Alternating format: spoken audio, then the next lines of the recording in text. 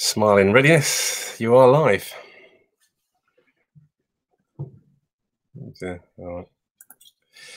Funny things. Remove very funny things from the background there. So changes. Oh well, I was trying to be too clever with the destinations I'm saving these things out to. Hi, Richard. Thank you very much for joining us today.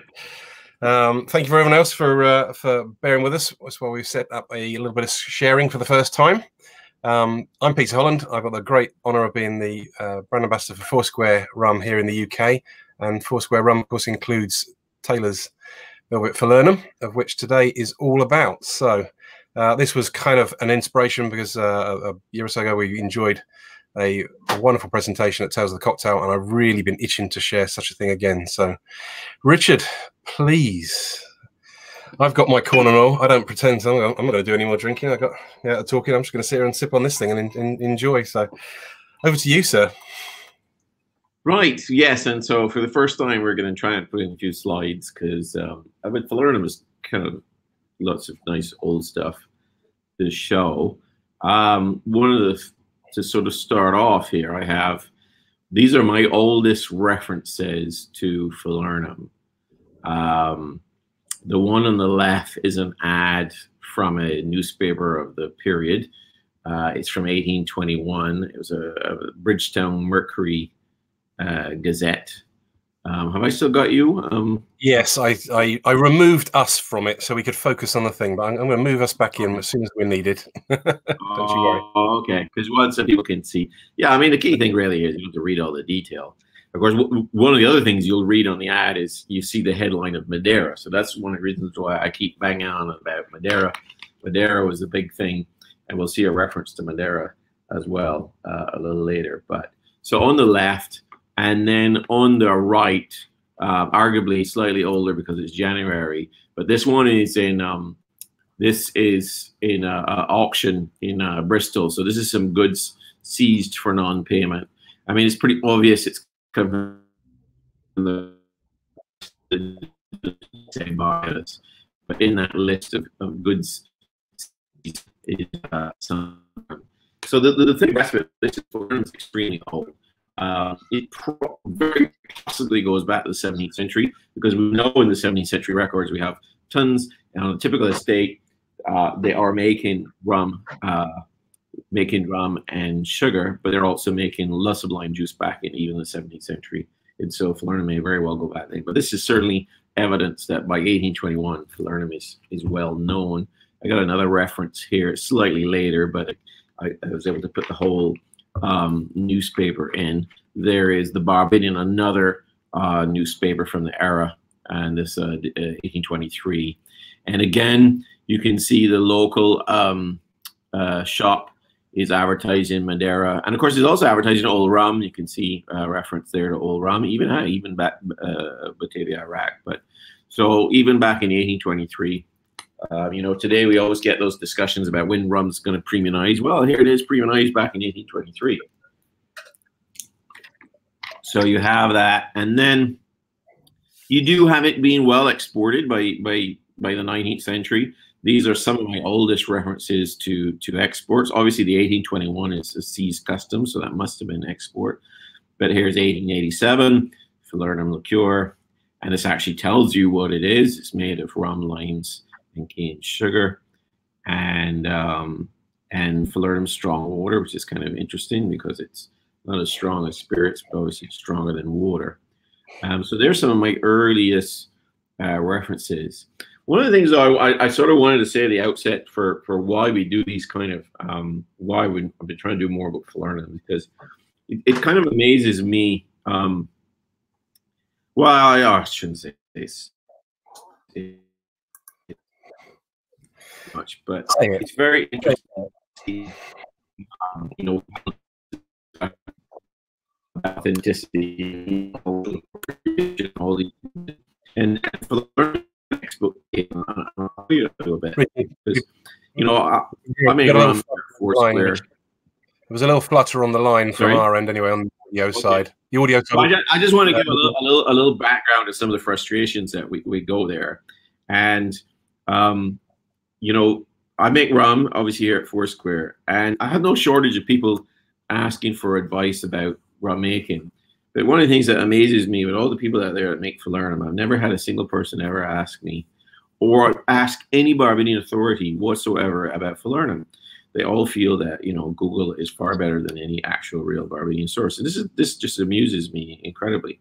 And there were two illustrations of this point, which really strike at the heart of the challenges.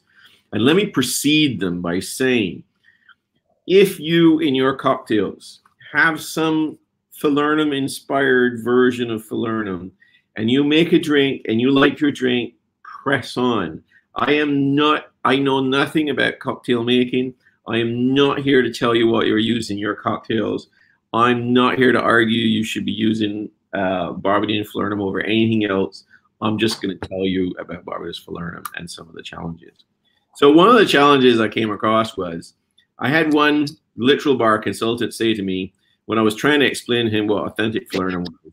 He sort of said that the response was, I'm talking about the tiki syrup made by bartenders, not Barbados Falernum. So, I mean, that pretty well sort of encapsulated the kind of oblivious ignorance that we have out there. And then I think that was actually topped recently with a brand. And again, I'll stress here, when people do things like this, they do things out of ignorance, not out of malice. So here's a brand, and this brand is advertising that it's Don Beach's original formula of Falernum. So we've gone so far down the rabbit hole that not only is Don Beach not using Falernum that he discovered in Barbados on his travels, but he too was like a modern day bartender that made Falernum. And what's worse is this recipe is available on the internet. So this is the kind of absurdity we get with Falernum. So that's kind of my little precursor.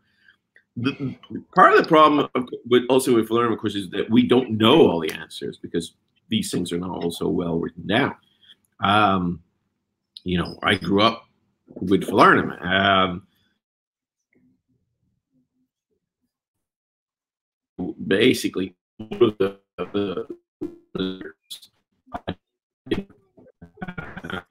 show you a couple of slides.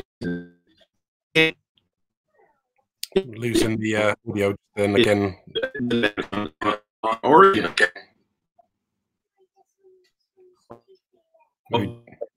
We still got you there, Richard. But again, there was a flutter in the audio then. I don't know whether anyone caught that last part or not. We also got a freeze on the screen, which is slightly worrying as well. Still.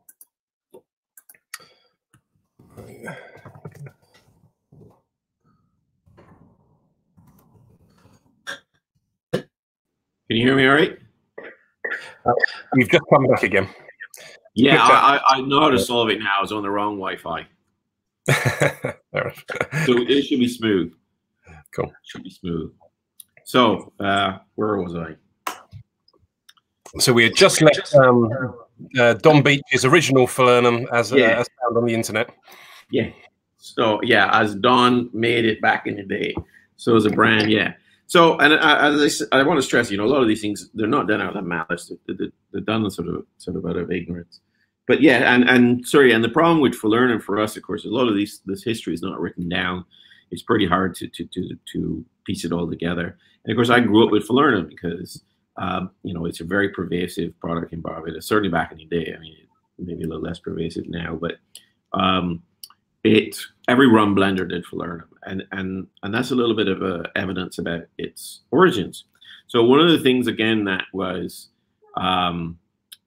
is misunderstood about Falernum origins, apart from it not being a tiki syrup of bartenders, is the idea that it was some kind of homegrown, you know, recipe, and you know, and then you know, someone, you know, people came along and commercialized it, and that's not actually accurate at all. And that, of course, never made any sense to me, because appreciate, in a country like Barbados, nobody buys what you make at home. I mean, okay, maybe in the last 20 years we're now so luxurious, but you're talking about a country that, you know, 30, 40 years ago, fresh chicken came from the backyard. not from the local supermarket. So the notion that homegrown Falernum would disappear and we would be so rich and affluent a society in our little poor developing country that we would nip and buy Falernum is a huge mistake. Certainly, I grew up, we never made Falernum at home. You know, my father or grandfather never made Falernum at home. Is not linked.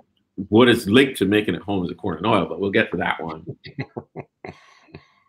And it obviously wasn't invented by a single commercial operation, because all of the brands bottled Falernum.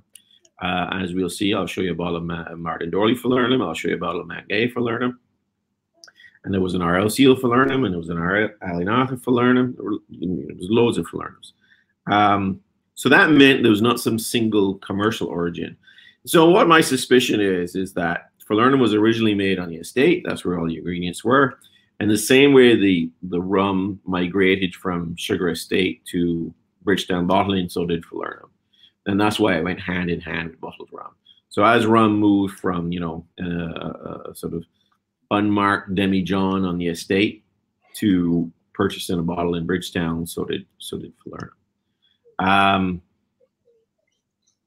So that's where I see the origins. And then in terms of the recipe, it seems to me that the original recipe was rum, sugar, and lime juice. There was no spices. The spices came much later.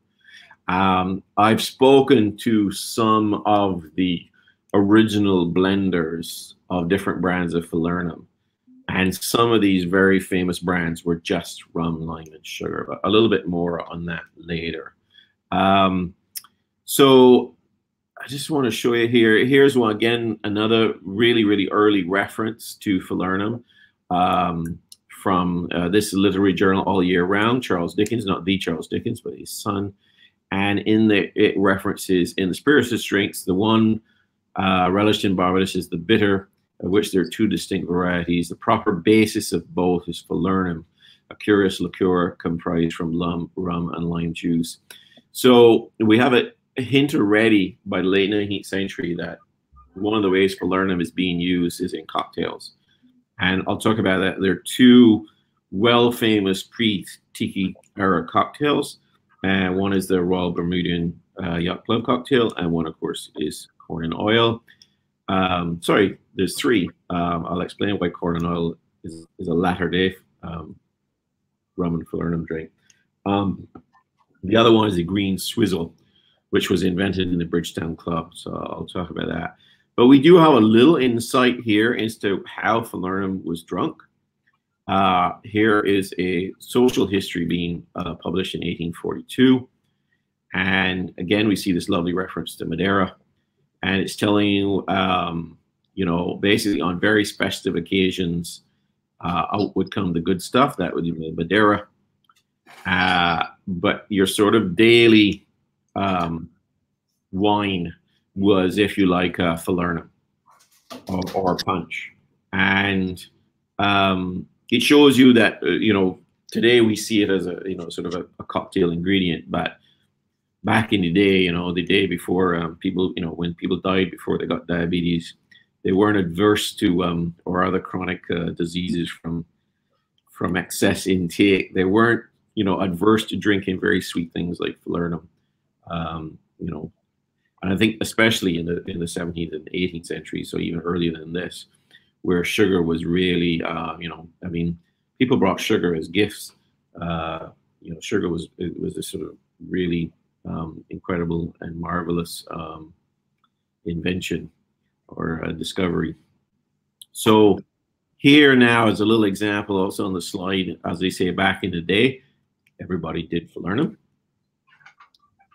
We can talk a little bit more about the words white Falernum. Liqueur Falernum, I think, was just sort of a bit of a marketing term. You used to see the term both liqueur Falernum and liqueur rum, basically meaning it was very good quality.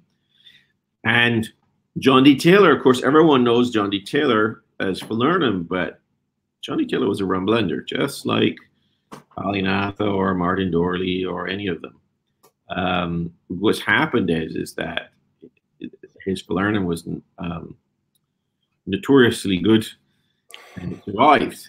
And So John D. Taylor was actually acquired by Alinatha, and Alinatha sold the stock bottling their Falernum and bottled John D. Taylor's Falernum.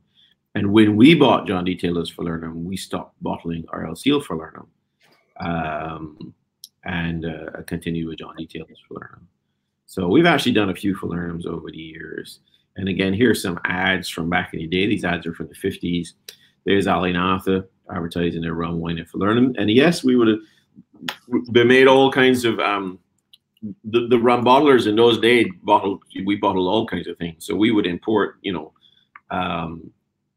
wine flavorings and make, you know, cheap wines. Today you can still buy in some of the Caribbean islands cherry brandy, and these things are just made with, you know, flavor and essences and alcohol. So everyone bottled these things, but there it is, rum, wine, and Falernum. John D. Taylor advertising their rum. And then here's a reference to the annual industrial exhibition. So we didn't have rum competitions back in the day. We used to have annual exhibitions, and everything was exhibited. Everything. I'm talking about, there was a dog show. There was goats. You'd exhibit stalks of sugar cane. You'd exhibit rum, Falernum. And John D. Taylor, I should have done that little clip, but John D. Taylor, a little clipping I have where John D. Taylor is winning first prize at the annual exhibition for their Falernum. Super. I'm quite excited to try some of the other ones just to see just how good John D. Taylor is there on Roebuck Street. That's where we were as well. All of these rum blenders back in the day were on Roebuck Street. And, you know, because that's where, all, you know, again, very English. The English understands very well everything on the same street, you know, like Savile Row or Harley Street or whatever. That's very typical of Barbados. Copy that. And here's the other reference to this, this very famous pre-tiki era cocktail called the Green Swizzle. And this, and here is being covered in the 1908 San Francisco here's a chronicle. This was actually invented in the Bridgetown Club. Now, to give that some perspective, the Bridgetown Club was kind of like your Institute of Directors on Pall Mall kind of thing club, or one of your your Pall Mall clubs. So this was a club in Bridgetown, where basically all of the who's who, big shot, men only club. And so it shows you in the beauty of Falernum, again, and this is so typical in the Caribbean, you have the same product being used by different classes of society, but in different ways. So a bottle of Falernum in a, you know, working class home was a sort of a little bit of medicinal treat. And, you know, in a well-to-do home, it was part of, you know, Green Swizzle cocktail served in a bar at the local club where they had lunch. So that kind of shows you. So here's a note of West Indies drinks, Times, London, 1910. To Green Swizzle, commonly known as the Green, indigenous to the Barbados Bridgetown Club. So here's an actual reference where it shows it originates there, because similar versions did spread around. We know a similar version spread over to Trinidad, and again was also drunk at, you know, the Queen's Park, the legendary Queen's Park Hotel. Again, that was kind of the you know, that's kind of like the Savoy of Port of Spain, Trinidad. In Barbados, with distillation of virtues, therapeutic, otherwise a Falernum, a vermouth-like liquor, the basis of which is wormwood. Now, the basis of Falernum is not wormwood, but the basis of the Green Swizzle is wormwood bitters. So here's my little summary. This is what we did at Tales for the WSET seminar. So I sort of did a what is and what is not Falernum. So what is a rum and lime juice-based liqueur indigenous to Barbados? It's low in proof. So again, we see some people today creating some Falernums with very, you know, bizarre strengths. Historically, there was basically just enough strength in there to preserve that lime and sugar, stabilize it. And, you know, people back then too, they wanted the sweetness. They didn't want the, you know, anything, you know, straight spirits were called hot, you know, they wanted smoothness. So the alcohol is in there preserving this lime and sugar, nectar. And so these were never very, very strong. And we'll see some further evidence of that as well. And again, all of the historical records, as much as I can find, points to it being rum, lime juice, and sugar. Spices seems to be a latter-day invention, and that may have come when it moved to Bridgetown with the blenders, because with the blenders in Bridgetown, they would have been, importers of these different things. Why they chose what they chose is a very good question, but it seems to me it was originally bitter almond, which got replaced because that's dangerous. So it got replaced with basically an almond oil, which is an almond substitute, which actually has nothing to do with almonds. So it is actually not, dangerous if you have a nut allergy. We get that question a lot. Clove. Now, clove is hugely popular in West Indian cooking. So that probably the one I can best explain is clove. I mean, there's no West Indian household without clove. I cook with clove all the time. And it seems to me it was either nutmeg or mace. Mace is the outer shell of the nutmeg. That's all I can find. I'll talk about a little bit of why I think ginger got in there. I'll show you, but I have no evidence. Now, no evidence is not, not proof it never happened. So there might have been some falernum out there with ginger and cinnamon and allspice, and who knows. I just haven't, speaking of an old blender and being familiar with a couple of them. Falernum was a little bit like Barbados rum. They weren't wildly different. It wasn't like you found one falernum was a cinnamon falernum and then another falernum was a ginger falernum. They were all pretty well in that ballpark, and certainly always the predominant was the almond. Now the name, there's always this apocryphal story about you have to learn them. I've become more, when I first heard the suggestion that it came from Falernian wine, I dismissed it completely. The reason why I've been a little more open to it is because, one, yes, the English is Falernian, but the Latin is Falernum. And two, as I realized how much older Falernum is, growing up, we used to think of Falernum as being late 19th century. Now it's definitely 18th century, possibly earlier. And if there's one thing colonists did was to name things from back home. Now, of course, you didn't have Falernum wine back in England in the 17th century, but certainly you would have had the legend of it. And so therefore, you're a colonist, you make this wonderful lime and sugar and rum concoction. And so, of course, you think to get the greatest compliment you can possibly think of. So you name it after the legendary Falernum wine of ancient Rome. And, the early colonists, while I'm not going to say they behaved very biblically, they were, church was one. Well, actually, there's a lot of complaints they didn't go to church as they should. But the point is, there was a lot of efforts in early, 17th century colonization to, sort of spread the word, the biblical word. So they were familiar with writings from biblical era and things like that. And so there's no reason why a lot of English colonists would not have been familiar with the notion of this famous nectar of the gods sort of Falernum wine. So that it is a believable story. That is where the name comes from. But I don't think I'll ever find a conclusive bit of evidence. So what is Falernum is not. This is kind of just as much as important as what it is. So yeah, it was not developed by bartenders. Sorry, guys.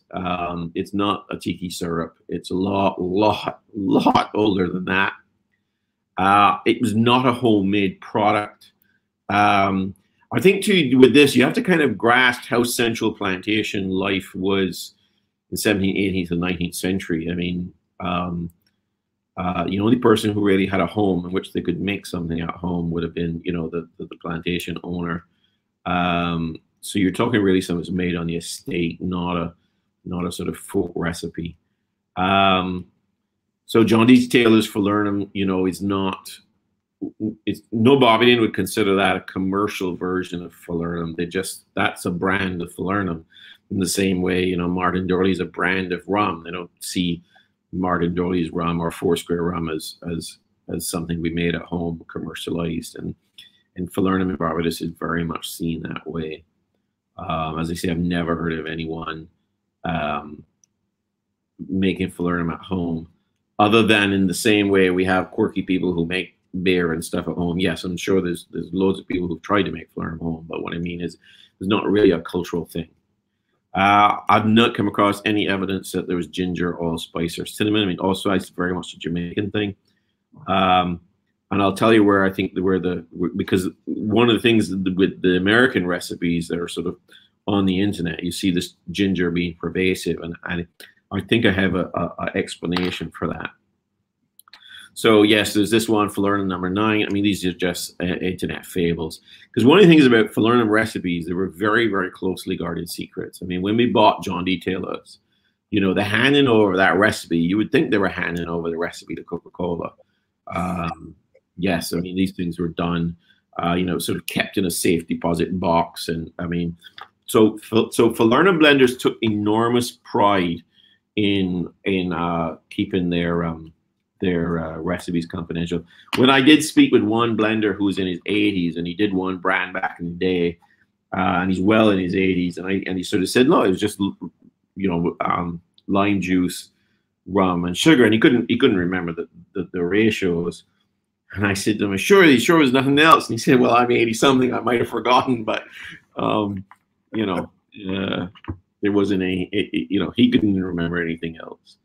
And so, yeah, so one of the frustrations is that we see all these products out there, you know, named Falernum, and they have no connection to Barbados, and not been, they you know, the sourcing, you know, it's, you know, if I went out and I tried to make an American product or an English product or a Scottish product, I mean, I'd like to at least consult, you know, I mean, you know, an Englishman or whatever. I mean, I go home and I make French sauces, but the sources of my French sauces, you know, they go back to, you know, classic French, you know, Escoffier and etc. I mean, I do try to do them authentic, whereas Falernum seems to be anything goes.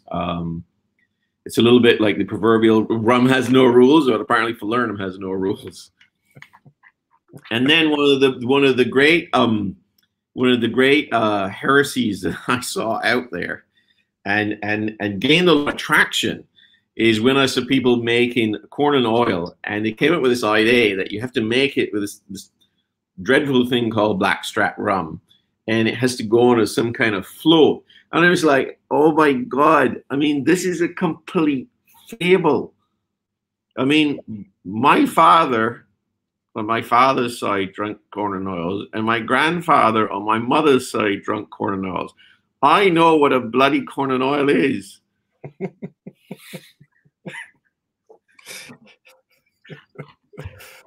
And this gets pervasive. I mean, and you see it, and even when some people make corn and oil mostly right, rum and Falernum, and then they chuck this bloody dark rum on the top and say, oh, I thought that. As I'll explain, the oil has nothing to do with dark color. We'll get there. So this guy is why Falernum is really around today. So Falernum, as I say, was in cocktails in the Caribbean before Don Beach, but he visited the Caribbean in his travels. He visited Polynesia, he visited Caribbean, and he loved everything Polynesian. That's why he themed his bars with Polynesian theme. But all of his drinks were inspired by West Indian drinks. I mean, his foundational principle is based on, you know, Planter's Punch, and he dimensionalized from there. And so he dimensionalized, you know, the rum part by using the multiple rums in different ways, and he dimensionalized his sweet part with Falernum, and he learned about Falernum in when he, you know, in the islands, and because Falernum was mainly in Barbados, but as I'll show you, it was around in a few other islands as well. So it's not necessary that he found it in Barbados, but he may have. And so, and it was one of his earliest secrets.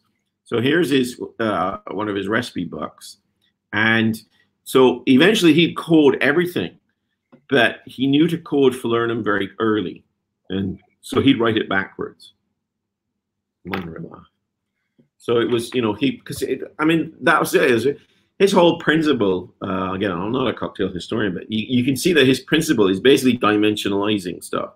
So instead of adding sugar syrup, let's add falernum. So he'd add that kind of secret extra dimension to whatever he's using. So that's why falernum was so attractive to him.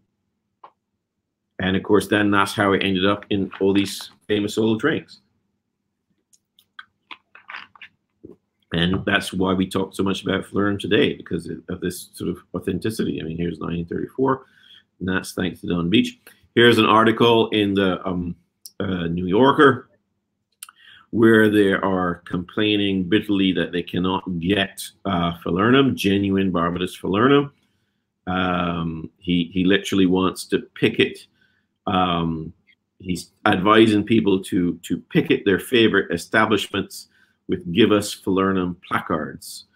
And he says, oh, I love this line, he cannot but conclude, therefore, that those who deal in rum are people utterly without charity or humanitarian instincts. So we think today people are upset when they can't find, you know, Foursquare Nobility. But believe me, back in the day, they were ready to picket the bloody place if they couldn't find some falernum. So there you go. The more things change, the more things remain the same. And of course, he does describe it as, he does say it's a sine qua non of the rum swizzle, slightly alcoholic syrup again. So again, legitimacy of the small alcohol. And he says it marries rum and lime juice into a model of domestic felicity. So again, he doesn't talk about, you know, ginger and cinnamon and all these kind of things. Now, so where did that ginger stuff come from? Well, this was a book published in 1948, and this is one of these classic textbooks. And I think basically any bartender should know this. This is one of these sort of seminal works. And he writes, falernum, this syrup has scarcely enough alcoholic content to be classed as a liqueur. Proof rums from 12 to 18, so that's 6 to 9%. Again, this is consistent with what we know in Barbados. Velvet Falernum was introduced as this premium version of falernum, and it had this whopping, crazy 11% alcohol. It's a heavy white syrup. Again, it's it's quite a light color. Because one of the things when you look at the old falernums, you find an old bottle of falernum very dark because that's oxidation. White falernum is relatively light in color, and then over years it will turn black. You go enough years, it will turn black. Aromatic in color with a distinct almond flavor. So again, we always have this very, very strong evidence for the almond. And here he writes, and just a faint suspicion of ginger. Now that to me is kind of like an oxymoron because ginger is never faint or suspicious. But I think that's the source of why people think it was ginger. So I don't think there's ever ginger in there, but he wrote a faint suspicion with ginger. Excellent with rum drinks, particularly in combination with lime juice, but blends better with Jamaica and other heavier body rums. And that, of course, makes perfect sense because by this time in 1948, we would have been making, it was very deliberate to make your falernum with a very light rum, like not a really, not a pot still rum, with column stills, there's at least 3 column stills in Barbados in this era, and this is the dominant. So that makes total sense. So here is an ad from, again, around this sort of height of the tiki era or the early tiki era, 1937. And again, you see it's 18 proof, 9%. Now, what I want to show you here is kind of the evolution a little bit of what it means to be genuine falernum. So here's a 1938 ad, falernum, the essential sweetener for all rum drinks. So again, you can see very much the styling which is being used. Over in Nevada State Journal, 1939, notice where the words now, the original and genuine falernum. So history today is just repeating the past. Falernum comes out, Don Beach probably has the genuine stuff, and everyone is trying to advertise they also have the original and genuine stuff. And as we'll see, what is original and genuine is, what's the word today? Truthiness. Yes, doesn't have a high dose of truthiness to it. So there, because if we look here, this 1940 ad, the genuine Falernum. So again, you can see this emphasis to promote that they have the real thing. So, but check the bottom line, original Barbados formula. So this is not Barbados Falernum. This is somebody mimicking. And we can see this on the brand, if you look at the picture on the right, composed of cane sugar syrup, citric acid, which is not legit, but I know why it would have been done. That was a kind of a flavor enhancer. And so being made over in America, now being influenced by sort of American food techniques, they would have said, hey, we need to put a little citric acid in there. Alcohol, only 5%. Well, because, you know, we want to make it cheaper. But notice this alcohol, no more rum. Rum's gone. Flavoring and specially compounded, no preservatives or coloring matter. So we can see how we've gone from the real thing in the 30s to the mimic thing by the 40s. So sometimes when I tell you, if you want your tiki drink to taste like an authentic tiki drink, I have to really speak about which era, because already by the 40s, you've not got genuine Falernum in your cocktails. And I'll show you that here. Here's some Falernum exports.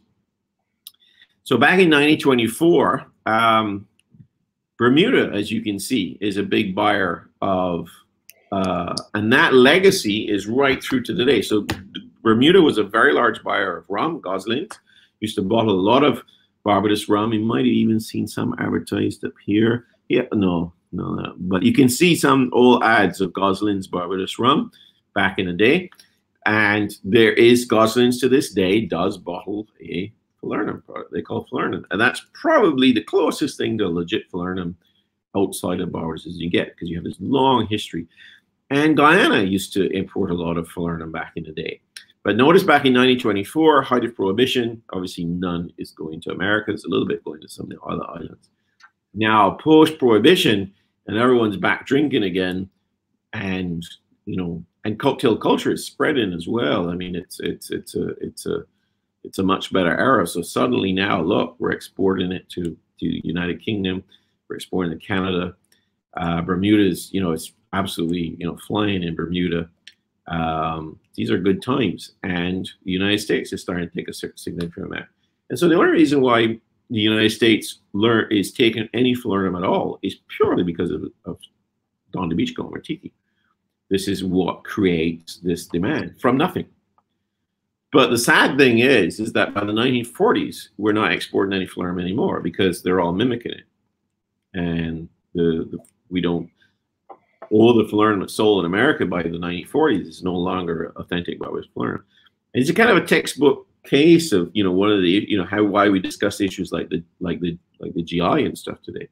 Because this is literally a product that on merit went to the drinks, came from Barbados, and then was completely replaced by 100% American-made product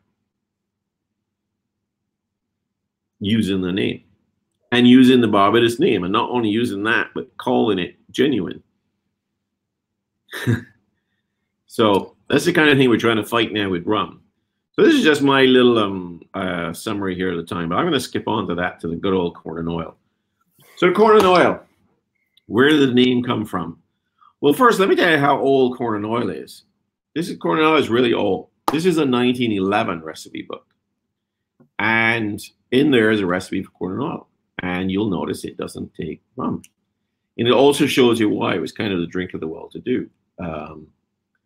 Not that my grandfather was particularly well-to-do, but it would have been a kind of an aspiring drink. In other words, just like, you know, I'll drink a gin and tonic. It's an aspiring drink. So originally, it was made with brandy and Falernum. And what I suspect happened was this 1911. By 1914, we wouldn't have been able to get brandy anymore, and they replaced it with rum. And today, so there's your classic original corn and oil. So where did the name corn and oil come from? Well, this actually, I didn't come up with this idea at first. This was an article written by David Stoll, suggested this, and I believe this 100% because again, even though Barbadians didn't necessarily follow all of the tenets of the Bible, they certainly were familiar with them. And so here's this Deuteronomy 11:13 or 14, and it basically sort of saying, you know, if you follow onto my commandments, you know, the Lord will hand you down thy corn, thy wine, and thy oil. So drinking this incredible rum and falernum drink, or brandy and falernum, was basically as good as if you were blessed with everything you could possibly need. And it's certainly consistent with, you know, falernum also being named after, you know, sort of mythical, near mythical, because it was a real wine, or mythical status of falernum wine. So, because you got to imagine that, you know, if you're a 17th century Barbadian, well, they didn't call themselves Barbadian, but, and you're drinking something with, you know, with sugar for the first time in your life, it's going to be a incredible experience. So this is why these emotive names came about, or at least that's what I think. So that's it, really. That's you know, sort of my hopefully clearing up some things on falernum and what is falernum and what's not falernum. So I don't know if you want to do some questions. You have some questions from your side, or questions questions come through. We did have a few questions. Seem to have got somebody might want to make sure we haven't got doubling up. I do see one. What makes it a velvet falernum? I believe that was just a marketing term. Johnny Taylor very famously did their core falernum was white falernum, as everyone did, and they basically launched a premium falernum, and they named it velvet falernum. As he said, another common word in the era to signify that something was really very, very, very good was to say liqueur. So we had products sold as liqueur falernum, we had products sold as liqueur rum, very common in Barbados, very common in Jamaica. If you remember those old Ray and Nephew labels, they say liqueur rum. And another word was velvet. So saying velvet falernum was just a kind of a saying. This is the high quality. Yeah. Kind of smooth. This is also that little squeeze of lime that we hear about a lot. You know, people making corn and alls with lime. I never add lime to mine because there's lime in the falernum, but I do like a little dash of bitters. How do you feel about bitters, please, Richard? Yeah, well, that's what I mean. Like any classic cocktail, you know, they evolve, and you know, someone putting a splash of lime, fresh lime in a corn and oil is how we say, you know, it's in the spirit of the drink, so it's not an issue. And then bitters just seems to be one of those things where, you know, it became incredibly popular to sort of, you know, everything gets improved with a dash of bitters, and so corn and oil was no different. So yeah, today, I mean, my father will have his corn and oil with bitters, yeah, absolutely. So I mean, I can't say it's, you know, if I find the earliest reference, 911, I can't say it's there, but I don't see anything wrong with it.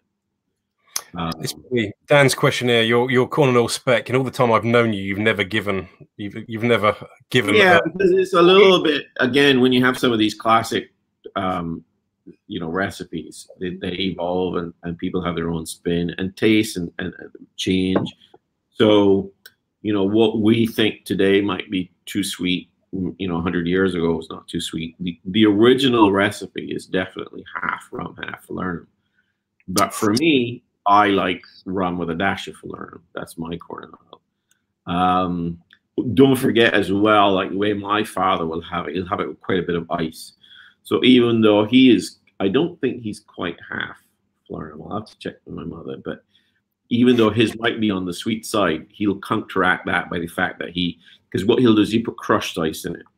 So, you know, when you're in Barbados, crushed ice kind of melt, you know, it's going to melt pretty quickly, and that will, so, and again, of course, crushed ice is, you know, again, that's also a modern a modern modification, but that's very common for people to. I mean, that's how I grew up knowing Cornwall. It was rum, falernum, crushed ice. All right, cool. Great question there from Chris. I suspect World War One. I suspect 1914 broke it. Yeah, fair play. Cool. There's one there from. I think that covers. This is probably more of a technical. We have got a bit of a book running on anyone asking the recipe, please, for John D. Taylor's. So far, no one. I don't think anyone's asked it yet. So we're not doing very well because four times was going to be. Do you use actual lime juice? Sorry. Do you actually use lime juice, fresh lime juice, in your when you make Falernum? That's a secret. Can't tell you. Honestly, nothing changed. The question: when and why Falernum became popular again? That's with the cocktail revival. So I call sort of the 1970s and 80s the dark ages because people drank rum and Coca-Cola and went to pubs and ordered beer. From about the 2000s on, we've seen a wonderful revival of cocktail culture, cocktail bars, and so Falernum goes right with that. Okay. I think it's wonderful. We did have I do recall a few years back, well, 5-6 years ago, there was a delay of Falernum into the UK. Marussia or something maybe they'd ordered it a little bit late, and I remember standing in the bartenders in London were panicking. I stood in Play the Happiness with Gail, going like, yeah, the rumor is that Richard's not making Falernum anymore, and it's like we told this her, and she showed me the text message back from you going like, no, it's on its way or something. It's fine, don't worry about it. But like there was a flutter of panic around, and I remember people rushing to Jerry's to buy whatever they could get their hands on because they thought that was it was done. So there's a Falernum is something I think that kind of people overlook a little bit, just how important it is, but it's absolutely key to all these cocktails. It is a wonderful modifier. You never been thought to expand the range a little bit, maybe something a little different, change a spice up, or you just that's it? No, because Falernum is something that's been handed down, and so I'll never mess with it. No, there will never ever. I'll never dive. It's the same thing like with people ask me that sometimes. They will, like with our white rum. Yes, if we'll never ever do another, brand of local white rum, different brand. We'll never ever do a different version of Yes I Feel. They're just some things you never touch. So no, we will never do a different Falernum. One thing that we could do, which would be absolutely legit, but it's just not big enough business, which is why is resurrect any of the old brands. So we could, in theory, resurrect. Because when we acquired John D. Taylor, we acquired Martin Dorley, so we could resurrect Martin Dorley Falernum. We could resurrect R.L. Seale Falernum, obviously. We could resurrect Alianatha Falernum. So we basically have a few mothballed Falernum recipes, but I don't have any immediate plans for that. I think we can stick with the rum. That's fair enough. It's significantly different. You feel the RLC? The other thing we could do, which has crossed my mind, was resurrecting a John D. Taylor rum. Now I don't have any reference for that, so I would basically be reinventing John D. Taylor as a rum. But I mean, that's also has crossed my mind. Yeah, perfectly. I mean, no, that's the thing. They're all sort of sort of almond, sort of dominant, sort of. Yeah, no, it's not. As I say, the Falernums out there weren't sort of a lottery. They were, sort of lime and almond dominant, sweet. Yeah. Very cool. So Seth was asking about the white. No, that's something I don't know. It's something that came around in the turn of the century, and my suspicion is, and again, it's a guess, that one of the things that happened, one of the things that did dramatically change in the turn of the century is that we were obliged to make our sugar more refined. And so what may have happened is that the Falernum may have started to look white. And so to signify, when that first sort of blender Because turn of the century, we had about 400 estates, and all but about 10 of them making Muscovado sugar. So if you made your Falernum with that sugar, it would have been pretty dark.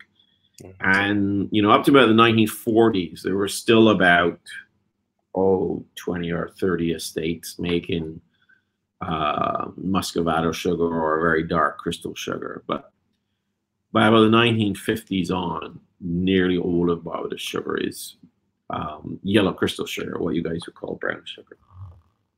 So obviously, if you make the Falernum, I mean, people have asked me if there's, what might have changed from the past, and there are two things that may have changed from the past. One, the sugar is different.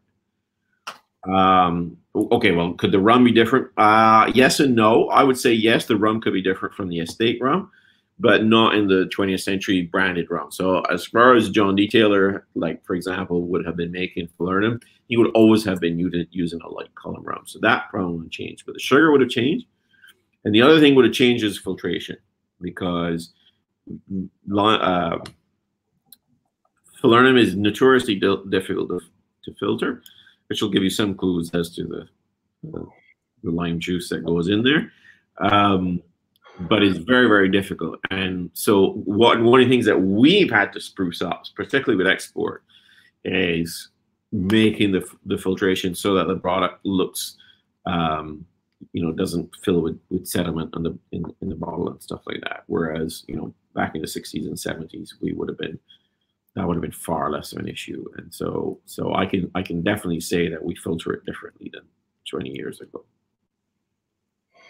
Small quality improvements make things a little easier, I guess, as you go along. I hesitate to show this one, but I'm going to show it anyway. Any other Falernum that are legit? No is a perfectly acceptable answer. No. and I stress that if you've created a drink and you found Falernum number 9 on the internet and you love your drink. I'm not interested in a debate as to whether your concoction is. I can only tell you what is Falernum, and you can decide to use it or not use it as you feel fit. It comes back to my mantra always: drink what you like, but know what you're drinking. So if you don't like Falernum, that's fine. If you like Falernum, that's great. If you are drinking something that's not Falernum, you should know it's not Falernum, whether you like it or not. Fair comment. So I think Dan's question. I think as soon as you had the rights to JD Taylor's, you swapped to it. So that must have been the perception of quality of the brand on the island. I guess was probably a leading thing there. We have slightly more, probably worth asking this one off-topic question. I feel that there's always these ones we like to know about what's going on in the various parts of the world. We'll ask that little quick catch up at the end. Actually, that could be. We've always tended to focus a little bit on Ontario because it's a bigger market. But Ontario is a pain, or I shouldn't say it was necessarily a bigger market, but a market in which we've had closer links historically. But to be honest with you, Ontario is a pain in the ass, and I think Quebec is a far less pain in the ass. And I think really we should actually start to devote more attention to Quebec. Yep, there you go. Again, if the world's a smaller place, I mean, for all the years we think about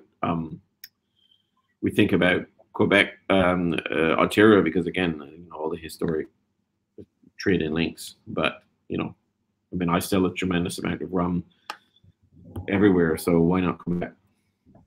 Well, tremendous by our standards, not tremendous by party standards or anything. So yes, in other words, we need to start to, as I say now, we're shipping rum out to Singapore and places like that. That 10 years ago, I wouldn't even have dreamed of selling rum to. I mean, it's not a lot, but that's but so we need to start. As I say, growing up, you grow up thinking, well, I'm going to export rum. I'm going to export it to England. I'm going to export it to Canada. You're going to export it to the historical places, and we've now reached a stage where we can start to think outside of that, really. So yes, Quebec, yes, it's overdue. I agree. I shared, actually, I did get a contact from a nice gentleman in America asking whether Charisma rum cream was going to be available in America. And I did. Yes, we're working on that. Would that be via Total Wines again, or is that too early to say? No, it will be a national distribution. Cool. There you go. So soon, because that is rather lovely as well. Your liqueurs are fantastic. We got Disbury, last well, nut allergy one is worth asking. Can you? Oh, we go. Look, Gareth, you can ask him yourself. I think we've already done that. I think it's a high quality Velvet being the high quality. Yeah. Oh God, I'm gonna embarrass Letty mentioning that other brand. But we'll move on. If you buy it in Barbados, I can't say it's not. I mean, I don't know if they've ever changed it over the years. I'm not very familiar with it, but it does have its roots in. I mean, calling it used to be Hansel's Falernum. I don't know since it's changed hands and changed names. But it used to be the brand used to be Hansel's Falernum. And Hansel was did make a traditional Falernum, but no idea if it's still legit. I'm not going to run out and buy a bottle to find out. But as far as I know, that's not exported. So that's the problem, is that you go in the UK or the US, and that kind of brings you back to a little bit of a point. I didn't put the picture of Robert Street, but if you walk down Robert Street, back in the 50s or 60s, you'd have probably come across at least a dozen brands of Falernum. And so if you sort of walk down that street and tasted every Falernum, you would know what is Barbados Falernum, or what is Falernum is the only place making it. But if you go over to Europe or America now and you went out and said, let me start tasting Falernum, you'd have absolutely no clue whatsoever what Barbados Falernum is, or original Falernum, because they're all over the place. And that's the real thing about the matter. No one's stopping anyone making a line liqueur or being inspired by Falernum. But the tragedy for me is that original Falernum, as drunk in Barbados for 400 years, could well be swamped and gone. And that's the missing part. So if we allow people to just put Falernum on anything, which unfortunately we have no control of, that's what happens. I mean, I'm sure there are bartenders out there who have various brands of Falernum and have absolutely no clue what actual Falernum tastes like. And it's no fault of theirs. It's just what's in front of them. So there's a question there about what rum do you prefer to use in yours? Well, my RL Seal 10 is my preferred corn and oil rum. Do you have a preference? Not really. But you're not sure what options either, are you? I would say generally either the vintages or Doherty's 5 or LL Seal 10. In other words, I wouldn't go make a corn and oil with diadem. I mean, for all I know, it might make great corn and oil. But I tend to think a little old school when I think corn and oil. So therefore, for me, a Doherty's 5 makes the most textbook corn and oil that I can think of. Yeah, there's a thing. I say in our family, my mother-in-law likes to. She doesn't drink rum, but she does like to drink a little Falernum with ice. That's her tipple at Christmas. That is, because any more often than that would be ridiculous, obviously. Yeah, well, one of the things that's happened, it probably was always seasonal, but it's now very seasonal in Barbados. So because as our society developed, there's hundreds of different liqueurs and drinks out there. So this is one of the things that happens to indigenous products. They get swamped by the foreign products, the foreign market and everything. And this is how we lose a lot of indigenous products. But so one of the things that happened in Barbados, it's still very much alive in Barbados, but it's very seasonal. So, and again, that also shows the wide way in which it is consumed. So you'll find a lot of its use in Christmas is in cooking. And we use it, this is Gail and I personally, when we do rum cake, we not only use rum, but we use Falernum as well. Yeah. Oh, makes sense. And for those that don't know me, my mother-in-law is Barbadian as well, so she's the authentic, real deal. Good question there today. So, do you think is it still being used? I mean, we see all the various quality bartenders based in Barbados are still bigging up Falernum. But how do you see it? I mean, it depends which period. As I said, different people drank it different ways. So, I do think it was drunk kind of like a wine back in the day, in other words, or what we would now describe as a liqueur. So, in other words, a straight drink. But it also had different uses. You know, it was very revered. So, you know, I mean, like my father, if he has a cough, he swear by a shot of Falernum. There's a lot of that. It was obviously drunk, but as I mentioned earlier, when we see the creation of cocktails in the turn of the century, that's where we see it making it. And it's in the corn and oil, secondarily, but two original Falernum cocktails are the Royal Bermuda Alcohol Cocktail and the Green Swizzle of the Bridgetown Club. Green Swizzle being Falernum only, or Falernum and rum? Falernum and wormwood bitters. I feel like that's something I need tonight. There's some crushed ice. Going to be well, the green came from the wormwood bitters, which are not necessarily green, but you know, yeah. So anyhow, yeah. So that was the green swizzle, and apparently that was, well, as I showed you the. Here we go. Let me find the. Here we go. The Times, the most important chapter was, so this is a review on this book, A Note on West Indian Drinks. And the portion of the book, the most important chapter will be devoted to the Green Swizzle, indigenous to the Bridgetown Club. So there's a whole chapter in this book. And also here in 1908, San Francisco, a wise man tells of swizzles and swizzle sticks. Right. The most popular swizzle, the famous green swizzle, cannot be procured in San Francisco because no one who up to the present has seen fit to import the ingredients and the swizzle sticks. Yeah. So at the beginning of lockdown, I created the Instagram account, JDT Velvet Falernum, with a view to sharing the various uses that where people are tagging into it. And I have to say that people are the variety. We always associate rum and Falernum, obviously, because that's our kind of thing. But Falernum crops up in all manner of cocktails and all over the place. It's surprising. So this book is the other insight into how it was drunk here. So this is an excerpt from a book called Creoliana, which is basically talking about social life in Barbados. It's published back in 1842. And basically saying a wine is very rarely drunk other than on weddings, christenings, birthdays, and then it will usually be, as I say, Madeira was the popular stuff. And then the industrious and independent planter being content to regale himself and his friends with improved punch and Falernum. So this was their everyday drink. And bub or blackstrap is another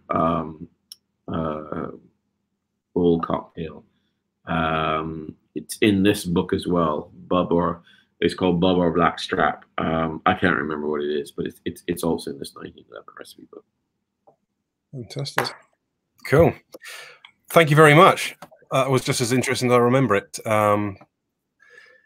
So I think we'll just use this before we say goodbye. We use this little opportunity. We don't get a chance to chat to you very often. Any updates you'd like to share with us from Barbados? I will say that DHL delivered a little Mark 14 to me today, which was rather sweet. So we're kind of looking forward to that. Oh, you got your détente? I might have done. Yes. All right. I might have a little sip of that. It's very difficult to put the bottle back down again afterwards. I'm going to say that now. For those in Europe, middle of October feels very, very likely at the moment. Obviously, the UK and, well, everywhere's subject to all kinds of funny things happening at the moment. That COVID thing just won't disappear off. But we're very, very, very confident that Rum Week and détente will collide in a most delicious manner. But this is probably going to be more than just the UK. It's going to be a bit wider than that. So that's quite cool. And we're obviously anxiously awaiting any news of future exceptional cask selections, please. Any updates on the GI that you might want to share with us at this point? No, nothing really too much. But I do think the shit's going to hit the fan pretty soon. So wonderful. Villiers, any new Villiers that you might want to share with us? Yes, that is currently being worked on. People don't realize how fast time flies. I mean, it sort of announced, Dayton, and it was like, oh, hey, another one. It was like, well, Sagacity was over a year ago. Sagacity was last August. And then I announced Ready Tab. And it's like, oh my God, another one. I said, well, there's Nobillery. Nobillery was last December. Okay, so that one's a little early. Well, not really. I mean, because by the time Ready Tab gets to England, it'll be like about November. And, Nobillery was there probably about January. So it's okay. So like about 2 months, less than a year. And so, yes, Plenipotenziario, it's coming up to a year. So it is time. It is time, and it is the design has been everything is it's named and the label has been done, and it's all happening, and the casks are staring at me right in the distillery area. They've been pulled from the aging bonds, and that one's coming. Fantastic. Well, I think we covered all that. I think we got all the right questions there.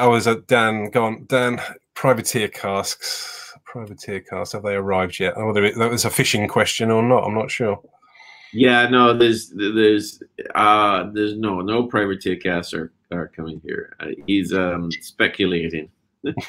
Well, there's a little fishing. There's no harm in a little fishing. Yeah, he's trying. Yeah, he's trying to be clever. Right. Bless him. Trying to make me think he knows more than that went wrong. There's no privateer cast coming this way. I'm in this one. You're an influential chap, but the problems with TTB and releasing stuff, that was I think that's just something you'll have to just deal with the TTB as and when you can. Really, there's not what you say there. Yeah, no, there's nothing you can do about that. So what happens is you're kind of between a rock and a hard place. I mean, the good thing, the actual real positive about that is the fact that the TTB is moving faster than ever. And so what's happening is that you would normally, get your TTB application in, assuming that it was going to be weeks and weeks and weeks. And so by the time you were ready to, the bottle of the TTB application will be holding you up. And so you send it in and boom, it comes back really fast. And so suddenly the TTB is the one who's annexing your rum. And not you. So, it's actually, that's the good part. But yeah, I have no idea this quaint, because you would have thought that in the US, the commercial powers that be would have long, sort of asked the TTB to say, listen, labels are confidential things. First of all, why is there a label approval? That's a hangover from prohibition. And there is this thing where they have to publish it. And it's bizarre. And there's a wonderful article out about the TTB. I need to post it, and it really shows you how completely inadequate their classifications are. How very Eurocentric they are, and it's a source of frustration. So they have a very. We're lucky we make rum. And we're also lucky in the sense that they never seem to have much of a problem with spice rum. It's a distilled. So what they do at the TTB, which this article addresses, is they have a few of the well recognized categories, and so you have great subcategories of whiskey and stuff like that. But more or less, you dump everything else into this catch-all category called distilled spirit specialty.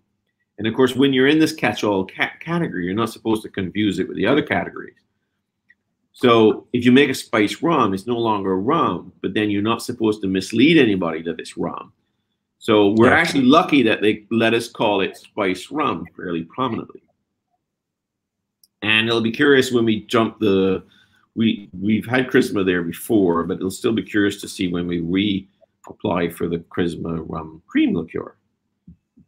Because again, we have to apply as a distilled spirit specialty because they don't have. Will it meet liqueur? I'll have to check and see. I'll have to check and see. I haven't crossed that bridge. But let's say when you lump it there, then you have to be very careful that you don't. In theory, then the word rum can't be very big because it's not a rum. So anyway, we'll see. We'll get there. But yeah, I mean, with no such pain in the ass in more or less the rest of the world. You know, you sort of, if you have an illegal label, you do it at your own risk. So, you know, you read your regulations and you make sure the label is compliant and off you go, but there's no pre-approval, you know. Yeah, TTB have been spoiling surprises for a long time, haven't they? Cool. I'd say thank you very much for your time, Richard. As always, that was wonderful. We'll try and check in again in a few weeks or whatever, and maybe we'll, once the taunt certainly is out there, whether we'll have the pleasure of your company in the UK or not. The Rum Week is to be seen. Yeah, we'll see. Too many unknowns at the moment, I think. But I'll say thank you very much for everyone and for tuning in. There's been some great coverage tonight. Lots of great questions, lots of great comments. So thank you, guys. We'll see you on and on. Cheers. Bye-bye.